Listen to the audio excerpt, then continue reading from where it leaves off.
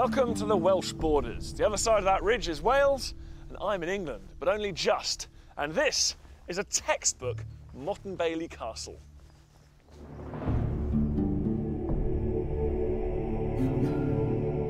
It was the Normans who famously built Motte and Bailey castles, and this one here at Longtown is one of just dozens spread through this part of the country. What were the Normans trying to achieve here? How were they using these castles to impose their control across great swathes of the British landscape? And why are there so many of them in this part of the Welsh borders? Well, I'm going on a walk today that's going to take me past several of them, and I should get some answers.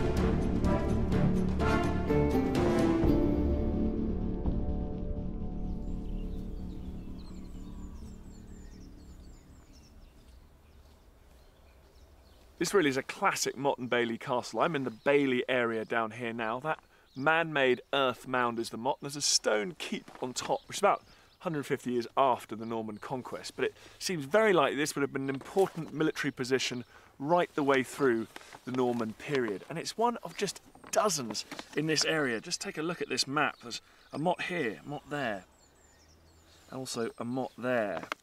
But in the case of this particular castle, the extraordinary thing is there's another one about a 5-minute walk down the road. I've come to this packed corridor of medieval history to understand how the Normans consolidated their rule following their victory at Hastings. Throughout much of England, they inherited an efficient, well-organised state from the Saxons. Here, around the valley of the River Monnow, the situation was very different, and from the outset, it's clear that the Normans made quite an impact.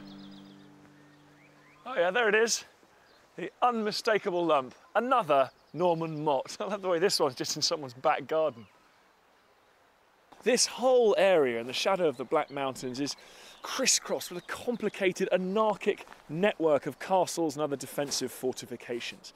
And they were presided over by a group of men known as the Norman Barons. The story of these castles is the story of the Barons. My first two Motte Baileys lie on the western extremity of English lands. The Black Mountains make a superb natural boundary, so it's no surprise they still form part of the modern Anglo-Welsh border. Moving south, the border begins to follow the route of the River Monnow, and my walk explores the landscape and some of the many castle sites in and around the valley. But on my way to the start of the walk, there's one site which demands to be visited. This cluttered heap is actually the motte of a castle called Ewes Harold. Now, actually it doesn't look like much, but it is a historical gem because this place has a claim to being the first Norman castle ever built in Britain. In fact, it's so old that it was actually built before the Norman invasion. Ewes Harold, with its back to the Welsh mountains, stands at the confluence of the Monnow and the Dore rivers. You only have to look at the landscape from above to appreciate the site's potential as a communications control centre. In 1050, the King of England, Edward the Confessor, sanctioned the building of this castle here. Now, it's often forgotten that Edward had spent much of his childhood, his formative years, in Normandy. He was almost more Norman than English. And even after he returned here to take the throne of England, he retained lots of Norman advisors, and they were responsible for the building of this castle. So this is a pre-Norman Norman castle.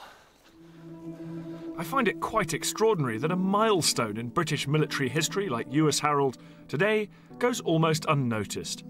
Another small blip on the Ordnance Survey map, a loosely demarcated area tended only by a band of friendly goats.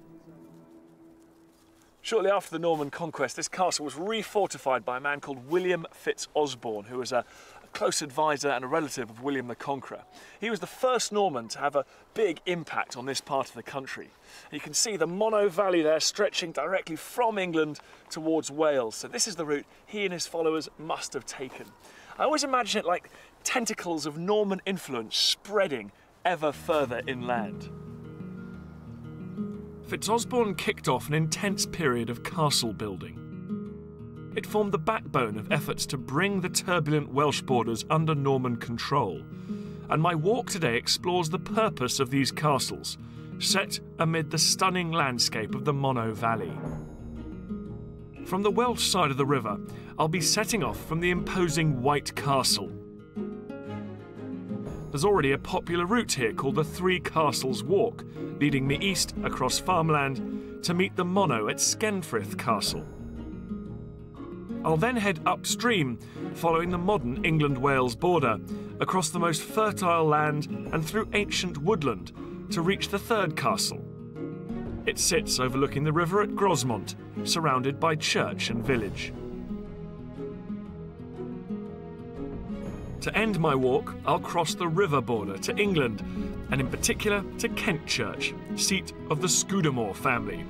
Here I'll drop in on 1,000 years of family history before ascending the giant Garway Hill, a famed border viewpoint, the ideal place to assess the landscape that the Normans worked to bring under control. And in 1067, all of this land on both sides of the Monnow was in the hands of William Fitzosborne, the Conqueror's great Earl of Hereford. Welcome to Wales. I've come a few miles south of Lewis Harold, and yet now I'm in Wales. But really these modern borders aren't much help in 11th century terms. Back then, this area was neither totally English nor totally Welsh. Which goes some way to explaining the impressive nature of the start of my walk here at White Castle. I haven't actually been here since I did a rather geeky road trip with my dad when I was about 11 through the Welsh castles, and I'd forgot just how complete this one is. It's stunning. If Lewis Harold represents phase 1 of Norman castle building in this part of the country, this and others is phase 2. White Castle enjoys a spectacular outlook, set high, overlooking the low ground around Abergavenny. It's regularly touted as a Norman castle, yet, like so many medieval castles, most of what we see here today was added a good deal after the Normans. So to find out what was happening here shortly after the conquest, I've arranged to meet David Austin, Professor of Archaeology and an expert in medieval landscapes and settlements. And on a day like today, where better to discuss such matters than from the top of a castle. What you get when you get up here is this absolutely incredible view. Wow. Amazing, isn't it? You're looking slam right across into Wales and these wonderful rolling hills in this direction and straight across to England over there. Does the high number of castles around here basically mean this was sort of the Badlands, no man's land?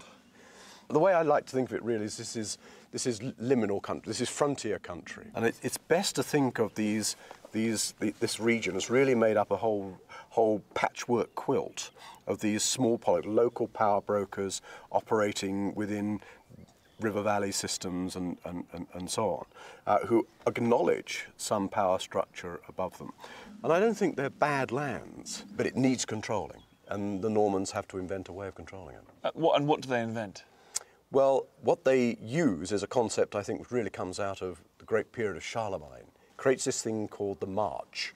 Now the march comes from a German word, an old German word, which means the boundary, the edge, the mark.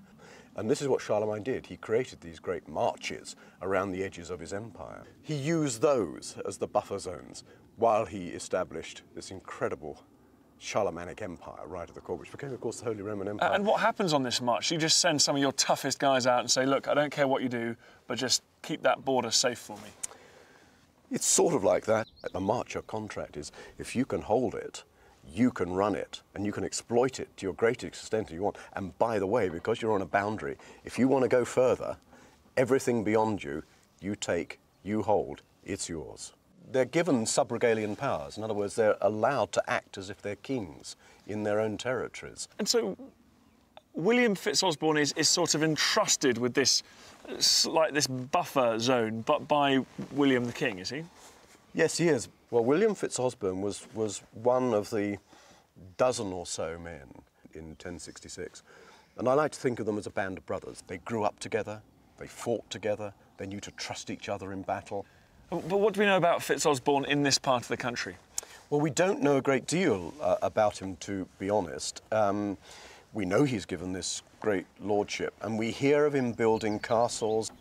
But as far as the legacy is concerned, of course, we're looking back through all this wonderful march of history, and he's the progenitor. He's the origin myth of the whole of the march. So we feel we know more about Fitzosborne than we actually do.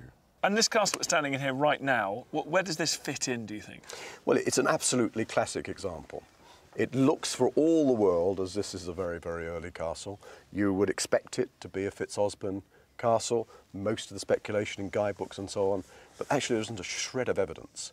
The first evidence for White Castle is in the 1160s. And the architecture, the layout, the morphology of it suggests that it might be earlier than that. But to be perfectly honest, you can't tell, because most of what you see here, in fact, is 13th century. So we know Fitzosborne was here, effectively acting as king in his new Marcher earldom. But frustratingly, as I set off on the first leg of my route, the extent of his actions here are unclear, lost in a land where royal record-keeping did not apply. And by the middle of 1071, less than 5 years after the invasion, William Fitzosborne was dead. His son and heir, Roger, would prove to be a liability, breaking the bond of the band of brothers, rebelling against William the Conqueror and losing the great Fitzosborne earldom in the process. Never again would the Norman kings grant one individual so much land and power in one area. For my walk today, though, the demise of the Fitzosbornes was a turning point. The area of the three castles would now become one small barony. I've started the walk at the White Castle, which of the three castles is the furthest west. It's the one that juts provocatively into Welsh territory. The other two are alongside the River Monnow, heading back towards the English heartland.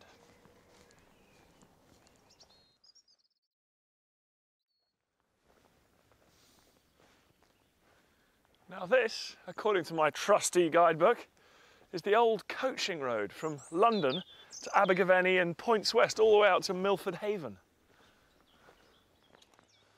Like so much of the infrastructure of early modern Britain, this road seems to have been built on an earlier Roman road. And speaking of the Romans, there's an interesting contrast between them and the Normans. The Romans built forts along their roads at regular intervals, so there'd be a certain number of miles between each one. And people have often argued that the Normans would build castles about half a day's horse ride away, so a knight could ride to a castle and be back by nightfall at his own castle. But actually, as we've seen here in the borders, that's nonsense. Castles were built haphazardly to meet different threats at different times by all sorts of different barons. The Normans lacked a master plan, but by exploring the landscape, you get to assess how they went about colonising this area. It's surely no coincidence that they built two castles close to this major access route to South Wales. Those Romans really knew what they were doing, didn't they? This is a fantastic road here running right along the top of this ridge. There's a beautiful view from here of the Monnow River Valley. It comes up through there in a great curve and into the Black Mountains. And of course, it flows that way where Chepstow, the great seat of Norman power, the base of William Fitzosborne himself, was. But from this high point, it's downhill for me to the second of my three castles. Tucked quietly away in a natural surround of hills is the delightful village of Skenfrith. After the Eagle's Nest vantage point of White Castle, you couldn't imagine a more different setting. And like White Castle, the great stone walls here are from the early 13th century. But Skenfrith has no large motte, no ditch or moat, and it's surrounded by higher ground.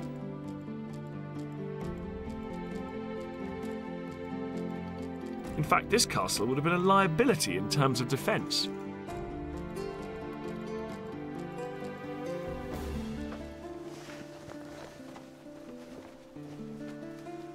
Aha!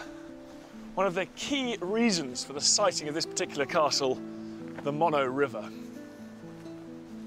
The truth of Skenfrith is that it didn't play any part in the early Norman settlement of the March. There's no evidence of a castle being here until around 1140, 70 years after Fitzosborne's death. King Stephen, the last of the true Norman kings, would have been on the throne, by which time the invaders had become the establishment, and Norman dominance had spread west, deep into Welsh territory. So although these ruins are post-Norman, the River Monnow was always an absolutely central strategic corridor for the Normans, particularly because it led downstream to Chepstow and Monmouth, the two great centres where the Norman lunge into South Wales was really being planned from. And all the way up the river, you see on this map a series of Motte and Bailey castles. There's one here, one up here at Grosmont, where I'll be going later, and right the way around to places like Ewes Harold and Longtown, which are all part of the Monnow River system. And the map also shows us one other fascinating thing about this particular area, a place called Newcastle, appropriate enough. It was an early Norman Motte and Bailey castle. And it does seem that that castle, high up there in the hills, could have been the focus of the early Norman efforts. But this place, Skenfrith, was developed later as the Normans moved from the phase of conquest to consolidation. Today, the Monnow seems like an irregular, shallow stream, but the castle here once had a wharf, proving that boats could pass from the Bristol Channel and up towards the Welsh hills. It also proves that by the end of the Norman period, transport and communications along the Monnow Valley were certainly important.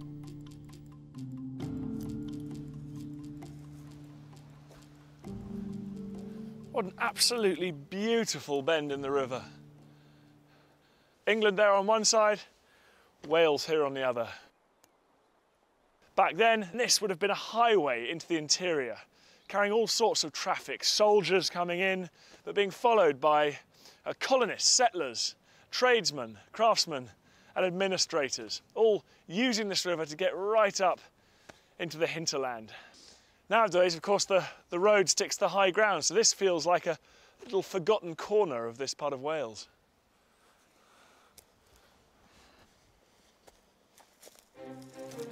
In rugged areas like this, river valleys were always prime agricultural strips. But in the 11th century, farming here lacked the market towns and the economy of the Saxon heartlands. The barons cemented their own power by overseeing a process of civilization, encouraging new settlers from both England and Normandy. And as my walk climbs towards Grosmont, the landscape still shows signs of how the barons managed the activities of the population. Vast tracts of land became subject to forest law, a concept the Normans brought with them from the continent. Here, the barons were lawfully allowed to control access and administer their own swift justice. We think of forests as wooded areas, but forest law applied to up to half of the land in the area. It was an authoritarian regime, enabling the minority to dominate the majority.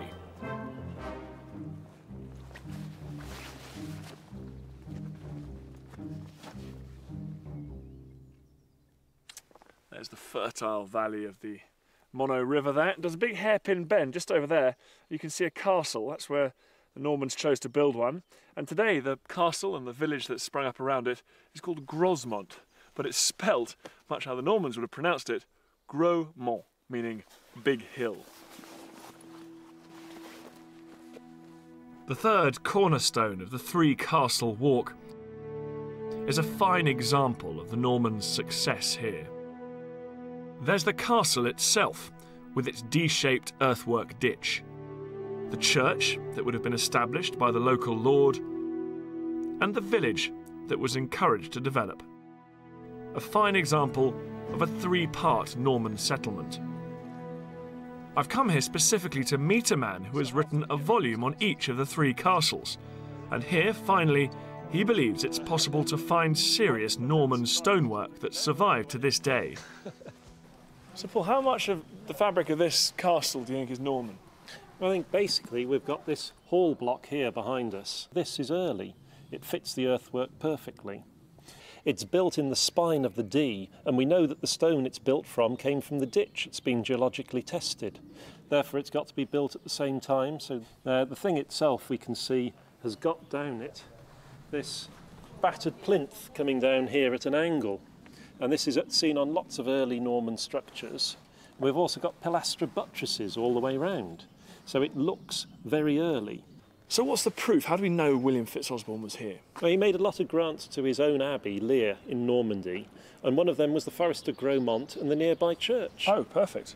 And there we've got the original Latin about him granting the Forest of Grosmont. Fantastic. So we know that this was his barony. This was his domain. His yes. domain, yeah. Yes. So do you think William Fitzosborne actually built and would have occupied this building? I think quite likely he never even got here. I mean, he may have dashed up and down the border once or twice, but he was such a busy man. He was too busy running the country as regent for William I. He was fighting in York, he was fighting in Stafford, fighting at Chester. He was all over the place. And he was even ill in Normandy at one point.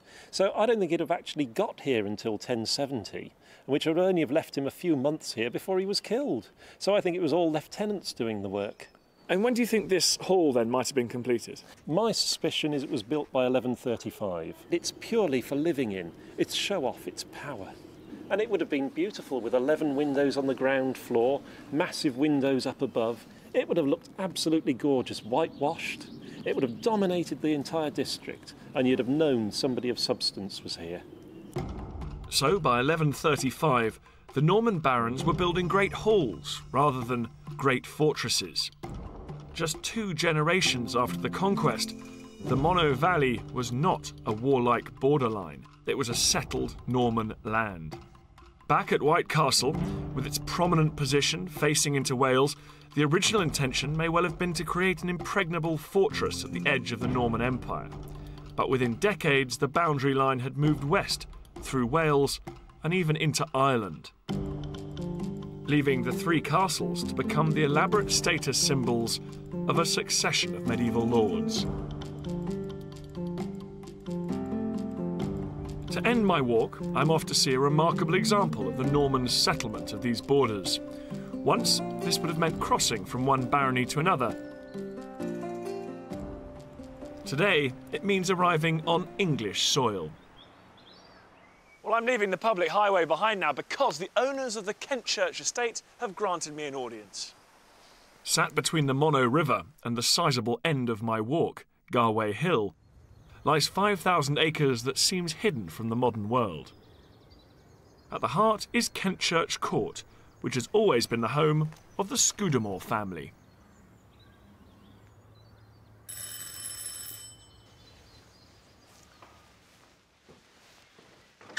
Hello, Jan. Dan, good morning to you. Welcome to Kent Church. Thank you very much. Very well. What a beautiful view. Jan Lucas Scudamore is the current chatelaine of Kent Church Court.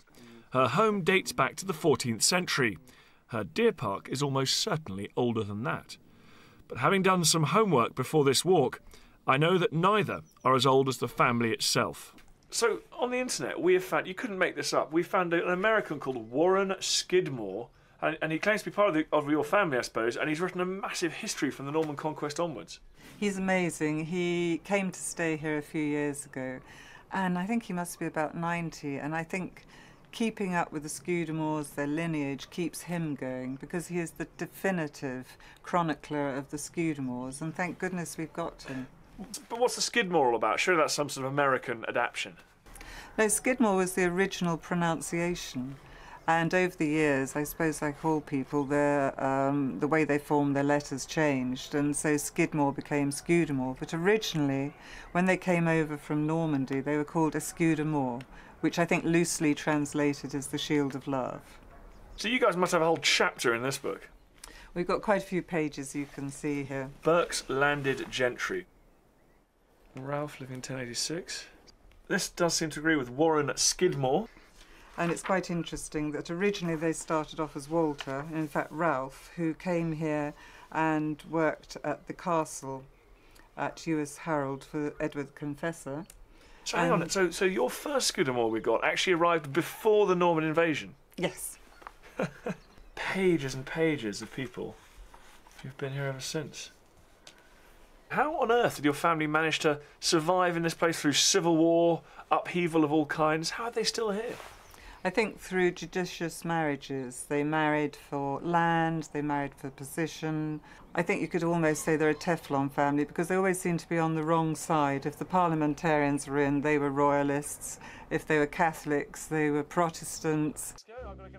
The Scudamore family and their land have survived a good deal better than most of the Norman evidence in this area. They are, quite remarkably, the living legacy of successful 11th century settlement by the Normans.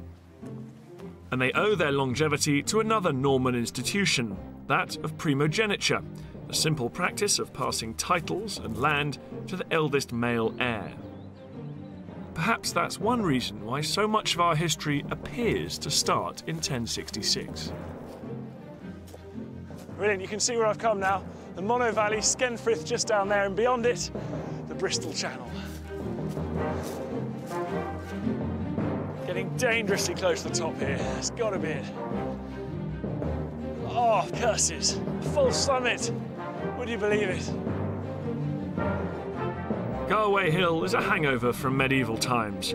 On one side, the private hunting forest of the Kentchurch estate, still full of deer and pheasant, whilst on top it remains common land, uncultivated, yet free for grazing. My final hill could be unchanged in a millennium. Well, finally, no more false summits. I know I'm at the top now because there is the good old triangulation point. Whew.